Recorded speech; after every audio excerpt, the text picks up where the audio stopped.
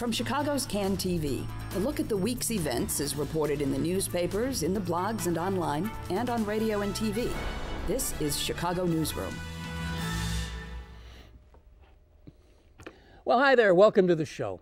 So it was a sprawling, ambitious media project. CNN's Chicagoland just wrapped up 8 hours of high-def video shot mostly over the summer last year.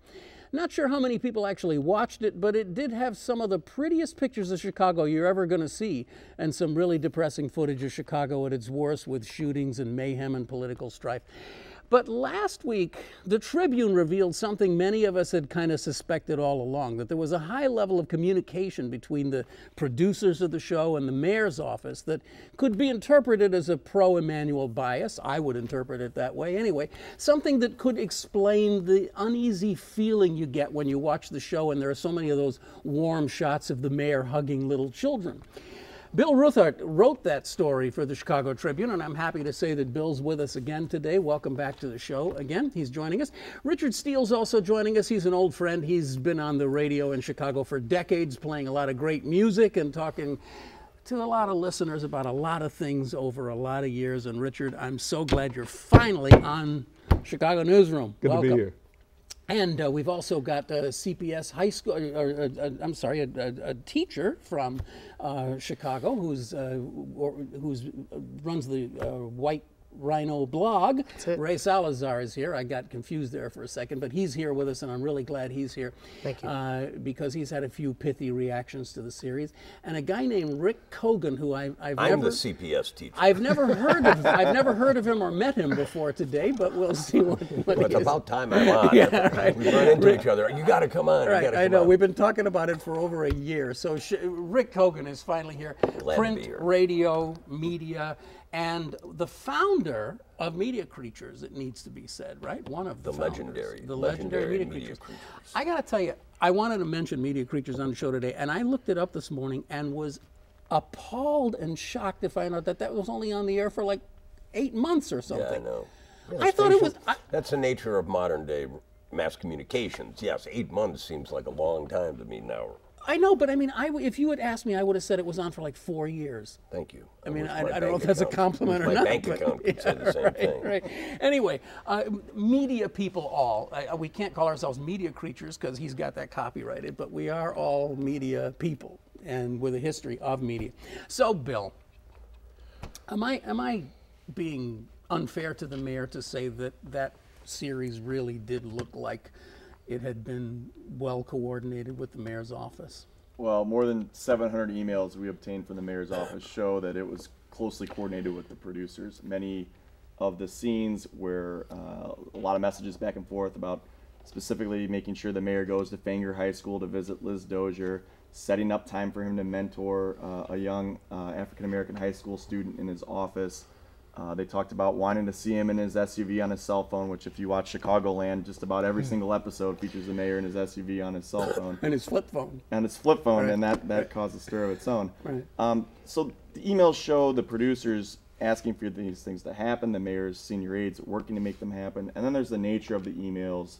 When they're asking for these things, they're saying how, we want to present the mayor as a star that he really is.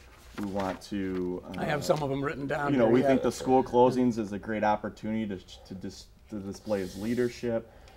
Certainly, when you read the emails, there seems to be a clear intent to make the mayor look good. I like the part about we need conversations between the mayor and one of his close advisors, like you, David, who's one of his people in his office, with Barbara Byrd Bennett, the woman at the helm of the mayor's historic education reform agenda, with Superintendent McCarthy fighting to keep the crime rate down at the beginning of Chicago summer season. That's the kind of stuff that they're laying it on pretty thick, aren't they? Yeah.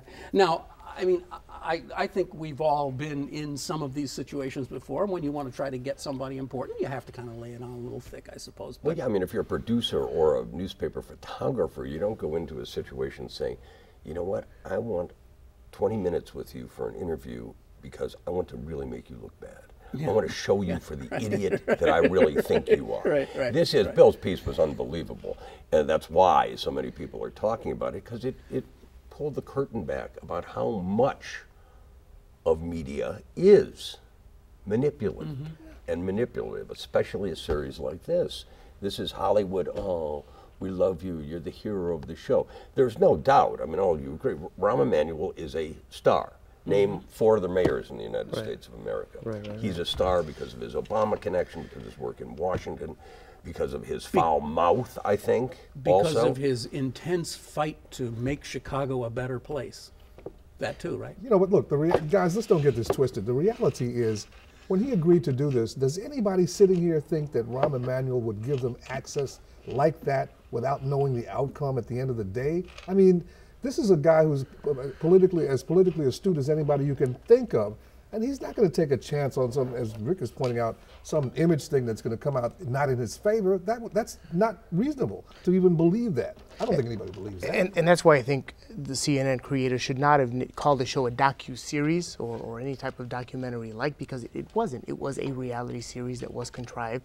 Any Chicagoan, I mean, we talked to my friends after watching the first couple of episodes, any native Chicagoan knew that something was just not right with the show from the very beginning. It's like, where is this place? And I remember the first time that I saw the big posters, they started putting up the posters around, and you saw the 3 heads, McCarthy and Dozier and Emanuel, and they looked like some type of superheroes. And I thought, okay, something is not going to be natural about this. Well, obviously, those 2 people represent the 2 areas that are the most troublesome for Chicago right now: schools and education, and crime, and violent crime. So you've got McCarthy at the one head, and Liz Dozier, who is a very impressive young woman. Yeah, I mean, I've known Liz for a long time, and she is very, very impressive. One of the problems with this series is I think they glommed on to the mayor, because he is the mayor of the Chicago. There's a star. They had known Gary McCarthy from a previous documentary they did in Newark about Gary and Cory Booker.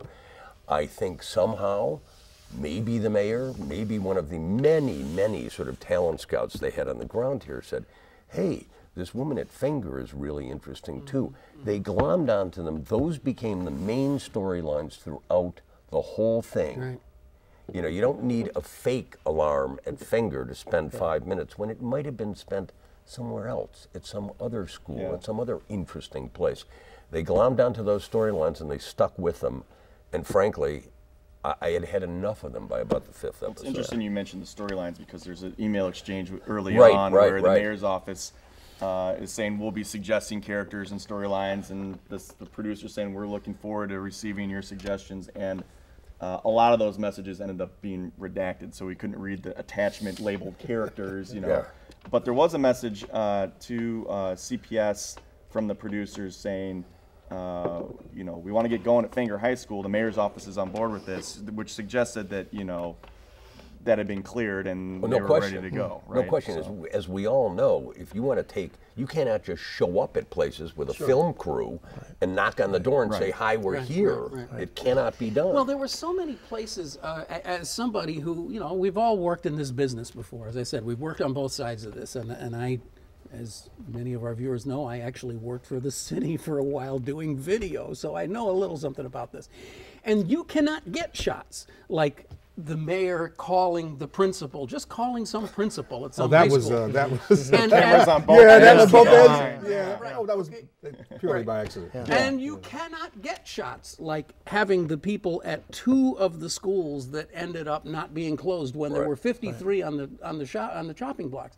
Which, of course, I know you can't answer this, but you raised the question of whether or not someone you didn't raise the question, but your article caused the question to be raised of whether or not someone in the mayor's office didn't already know that Menier and Garvey were not going to get closed, and that's why they wanted to make sure that there were cameras there when the announcement was made. Or it could be the other way around, that they found out the CNN crews were following those 2 schools. Well, that would be even worse. That would be even worse, right? So, but we tried to ask, is this just a coincidence? We asked the mayor's office, can you explain how this happened? And no response. And even the producers say, we were following these 2 schools. I'll give you the quote. We got in with some parents, and so we were wondering, how that came to be too. You asked the producers, how could it possibly be that you were at the 2 of the schools that didn't close? And Levin said, well, we don't have the answer to that, but we did go, wow, that's unusual. Right.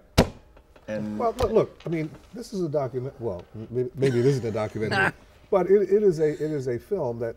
Are we saying that had it been described as something other than a documentary, maybe that it would be more acceptable in terms of how it turned out? But if we say it's a documentary that actually documents what happens in Chicago, what the results are, what the outcome, what the problems are, this didn't quite get that. But if you call it something else, then it was a film about Chicago, and so it's okay. I think it reminds me of the old saying, write about what you know. And it was obvious that the people making the show did not know Chicago because they took on a superficial look at our neighborhoods. And if people living outside of Chicago watch this show, they would think that our city is made up of a white neighborhood and a black neighborhood, and there's some Latinos kind of in the middle who apparently have a pretty good life in Little Village. I mean, you mentioned the lack of attention that Rob Castaneda got in that piece. Absolutely. I lived for 30 years. I lived a few blocks away from Rob's house. He has a park program now, Beyond the Ball. He helps young people, deal with the violence in Little Village. And I remember driving by his house many times and seeing the burn marks from when the gangbangers set his door on fire because he was speaking up against them. And yet it seems like everything is fine in Little Village. We saw an undocumented immigrant, J.P. Marquez, if I remember correctly. It seemed like his life was fine. He's undocumented, he runs the risk of being deported, but he's fine. And so what we take away from that show is this understanding that apparently on the north side, nothing bad happens, because even after the Hawks won the championship, there were no fights. People were drinking and partying out in the streets, There was but nothing not along one Clark Street. 911 There were no call, windows not broken one on Clark fight, Street. nothing broken, Right. and that's just not believable. Yeah. So you're right, because the superficial nature of it, if they did that couple who was doing wonderful work in Little Village, you got from the show, if you're just a viewer, no idea of who they were, what they were doing, and what effect it had, but for the fact that the camera crew followed them to New York, where Kareem Abdul-Jabbar made a speech. Wynton Marsalis was playing. And they got some kind of award. I'm saying, okay, what? what? And another woman, Sally Hazelgrove, who seems a fascinating character, a white, excuse me, Sally, if you aren't, 50-something The boxing thing? woman teaching young people to box in Englewood and having moved to Englewood and saying to the camera, well, I used to be a thief and I used to carry a gun. And I'm like, you did? Where's a documentary I want about more you? about that, right? Yeah. Do you remember I think it was in episode 2 or episode 3, there was a shooting in Englewood. And so they have the footage of the funeral happening in Englewood. And then Fenger High School has a peace march happening at the same time. And the editing made it look like the peace march was happening blocks away from that Englewood funeral. We know as native Chicagoans that Englewood and Roseland are very different places. And it's just unfair to communicate the idea that somehow the peace march at Fenger is somehow related and going to have an effect on what's happening in Englewood. We've all watched it. Can I bring something up and ask Bill, because he was there and his stories. There's 3 talk shows on stories, the talk show hosts on the stories panel in the today. paper- stories in the paper today, in which he quotes the mayor of the city of Chicago saying, I haven't seen the show. I find that either disingenuous and or ridiculous. If he didn't see the show, I would ask, where is your sense of curiosity? This crew was here. This is a national show focusing on the town of which you are the mayor, and you didn't find the time to see the show? Or if you've been debriefed from your people, I think he did it so he didn't have to address anything in that show. What was your, I know you can't cover it. He's clearly trying to distance himself from the issue. When the first episode aired, he was asked if he saw it and said no. We know from emails that the mayor's office asked for a private screening before it aired at Sundance. Tara Cooper, the press secretary, asking if the mayor could watch it. CNN says that never happened. But when I first asked the producer, he couldn't remember. So we'll take them at their word. But there certainly was a level of curiosity then, and so I know the mayor gets briefed on every story and every newscast, and they produce reports for him. So it's possible that's how he was informed about it. But yeah, you got to wonder, why not watch at least some of it, right? Well, that came up in WBEZ when he was on the radio. He called in at the end of a You guys did a whole thing right after he Bill's listened to piece it came out. and called in with some comments at the end. And that was one of the things he made a point of saying, that we didn't hear anything from City Hall at all. We don't know what their thoughts are, because nobody said anything. Nobody commented. That's kind of hard to believe. Yeah. And it makes me wonder, who was this show for? Call it a documentary series, call it a docuseries, reality show, whatever. What was the purpose of this text, if you will? And as for native Chicagoans, we watched it and we said, well, that's not really our Chicago in its entirety. I mean, you brought up things that they should have covered, the Billy Goat Tavern and the history there. Well, they're also, no, the Billy Goat's almost a cliche now. I mean, I literally was getting so much, I wanted to see Ronnie Woo Woo Wickers for 10 minutes. I said, if you're going to do this, why don't you really lay it on thick? And I wonder why they didn't cover the changes that have happened in our city with gentrification over the years. Right, what are the what effects have gentrification had on our city? And that was all missing. I mean, okay, we're hanging too much on this Christmas tree. I understand that even in 8 hours you can't deal with these things, but there is the overarching issue of how easy it is to portray gun violence, for example. You can say, oh, Englewood is racked with gun violence. But if you are going to do 8 hours on the city of Chicago and you're not going to talk about the historic disinvestment in these communities, if you're not going to talk about the institutional racism that has abandoned entire sections of our city and cut them out from the economic heart of the, and then these things happen. If you're not going to try to put that in some kind of context, then you're not doing anybody a service. And you know what else they did is it was interesting that every time there was a shooting or a tragedy or financial crisis at the school, they slip in a minimal solution that somehow calms us as viewers and makes us feel like, oh, yeah, that's horrible, but somebody's doing something about it. There was a shot of the mayor somehow addressing part of that situation or somebody else connected to the administration. He jumps in the SUV. SUV. There's always there was that, and then there's the other thing about this is what we're doing, though. Right. And so I couldn't figure out if this is a well-intentioned piece that is supposed to engage people who have the power and the finances and the influence to improve our city in neighborhoods like Little Village and Roseland. They're not moved to act. That's right. And what they are moved to do is just throw money at the problem. Juanita Jordan donates, what was $75,000? $38,000. I guess wishful thinking, right? And I'm thinking, I sent Billy Deck a tweet the night of the last show, and he was sending out tweets, donate to Fenger, and I said, as well-intentioned as you are not addressing the cause of what's happening, what you talked about. Look at what's happening to the communities around a lot of these struggling schools. That's what needs attention. We can throw money at the problem, and that'll save Fenger's budget for a year, and next year, same problem. Open a nightclub in Englewood. Open a business in Roseland. But do you think anything was done right?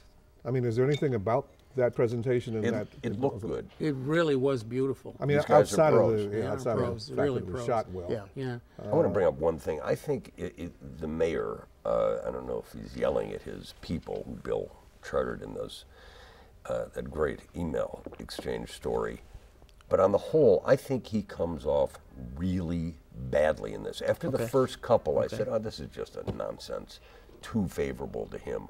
But when you hear him using that crude language to two people who are starting a organic garden farm in Englewood, where he shows off that he had raised $100,000. You got your $100,000. Now get the fuck out of here. That's appalling to me. I know people swear, but he's the mayor of the city of Chicago.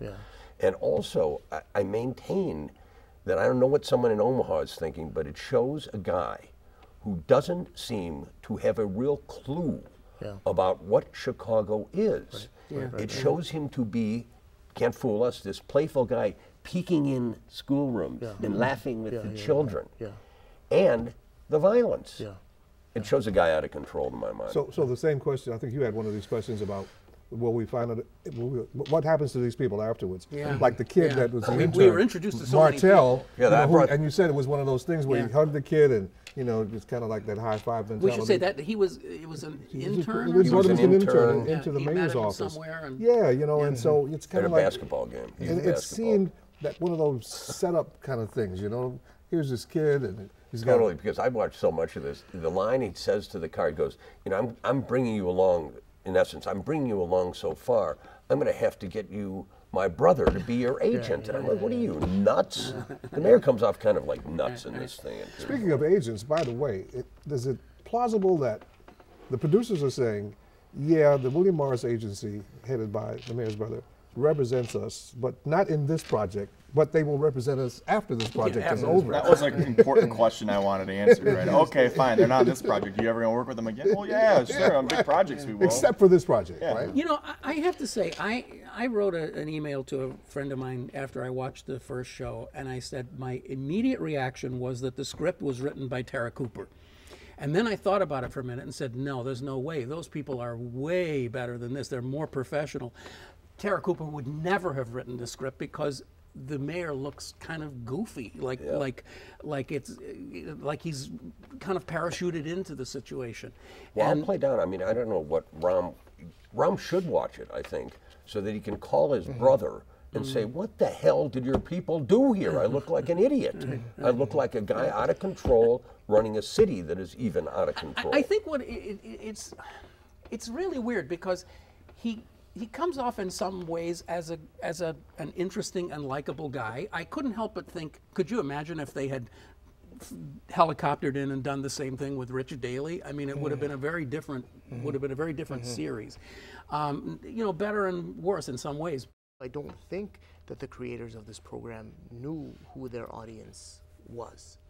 Do you think it had any impact nationally? Because we're here in Chicago, and we know sort of the ins and outs. But if you live in Cleveland, maybe that's a bad example. Yeah. But, well, what's interesting in getting the feedback I've gotten from writing about this is there seems to be two different reactions. There's the Chicago reaction, there's a reaction elsewhere. And people outside of Chicago, I think, see all the crime and violence, and they attribute that to the mayor. And they say, well, here's a guy, even though there's lots of controlled scenes that make him look good, it's contrast against the violence, and they attribute that to him. Whereas people in Chicago know, unfortunately, the violence, a lot of things that are shown in the series have been an issue that far predates Mayor Rahm Emanuel. And so Chicagoans don't correlate that with Rahm. They correlate the image that Rahm has on the show with what they see, which is him in the classroom with the kids, him out on recess playing with the parachute, you know, all the really rosy scenarios they put him in. So is this going to go, is this going to be put out internationally on CNN? That was their thought before it aired. Now, who knows? With the numbers not being so hot. Depends what plane is crashed and what CNN that's true. CNN doesn't do that anymore. All their time to. Right. I don't know how it plays nationally. Maybe they jam it up and make a 2-hour show out of it. I don't know. But the question is, I mean, to build on Richard's question, will this show have legs? Will people be talking about this show 5, 10, 30 years from now? Will it be a reference point? I don't think so. In one of my posts, I wrote how the show is presenting the situations that will make some nice coffee talk or some nice conversations on the elevator or at the water cooler the next day or during lunch, but then you just kind of forget about it because the show doesn't connect viewers emotionally with what's happening. There's a distance that it keeps us distance from what's happening because of what we said earlier. It calms us, but at the same time, it seems like this other Chicago. One, because as a native Chicagoan, that's not, I know that there's missing stories, and then people who live outside of it think, oh, that's what it is. You know, Ray, I had never thought about it until you said it that way, but there's a cold distance in this thing. It's like, for all of the hundreds or whatever, thousands of hours of stuff, a thousand hours that they shot, and they were everywhere, there's still a sense of being like at least 10 feet off the ground, not really getting into the real stories. What's the way they did that crazy map every once in a while to show you where you were? And here, Roseland. And the next one was like downtown, and you're like, wow, where's all this other place? What's this big blob called Chicago here? So we have all these journalists here, as I said, media creatures. We kind of all agree that this probably wasn't what we would call a documentary. Was it journalism? I should say that I heard Mark Kunkel, the narration and the writing, on our WBEZ show, not my show, but when he was on, he called it reality journalism. He was trying to find a way to describe it at the end of the show, and he said several things at the end of the day. I think he arrived at the description reality journalism, I think.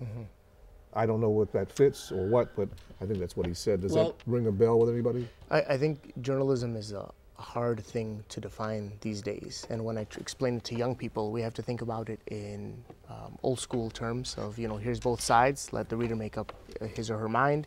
We have editorials. And now we have this kind of mesh of it can be a little bit of everything. It can be editorial, it can be presenting both sides, it can be a little bit made up, apparently. So I think it's a representation of what 21st century journalism can be, and it shows us why we need to be careful with what the information that we get this century. Well, then it could be what he said. Well, I think that's what appealed to Mark Conkle, who used to win a Pulitzer Prize at the Sun-Times and now writes for DNA Info. He asked me to be part of, there are a number of setups in this thing. Eric Zorn and Tony Fitzpatrick and Neil Steinberg of the Bookseller Bookstore, which got this much airtime. And I refused. They sent a crew here when Mark was on the show once. They actually had a guy sitting there watching. Yeah. They had a lot of crews on the ground. 1,000 hours is a lot of film to shoot. It's some kind of bizarre new hybrid. One of the things that Mark said appealed to him about it was it's a new way of storytelling. That's all well and good, but you better define what kind of storytelling you're doing. Is there, as Bill will tell you, it is also very hard to be in journalism these days. And is it reporting, Bill? To me, maybe I'm old school, but this ain't. You're old school. I mean, I may be young. I think I have more. You're young old school. You're young old mentality. Thank right? God. He works for an old school organization. I still drink old style at the Billy Goat, even though I'm a younger guy. To me, it's not journalism. When you're writing emails to a major subject of your show, and you're telling them how great you're going to make them look, and we need you here at this time, and we need to do this and that. That's not journalism. When you actually read those emails, and I look at them, you really just go, I can't believe they did that. Really. Yeah.